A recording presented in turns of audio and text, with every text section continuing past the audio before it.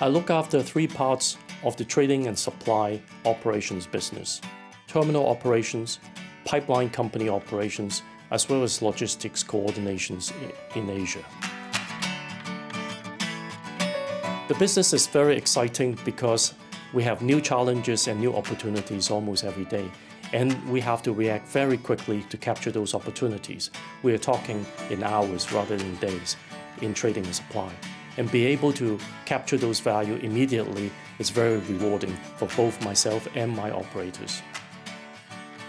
Leader in my team must have the following: high level of integrity, being able to handle stress during difficult situations, as well as having the commercial mindset, which will help us to monetize different optionalities into value. For somebody aspire to be in my role, he or she needs to be able to identify your aspiration early in your career, work on those gaps, as well as having the broadening assignments early on in your career will help you to achieve your aspirations.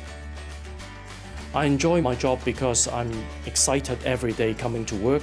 There's always challenges ahead which we need to handle, as well as there's exciting new opportunities that is being discovered every day.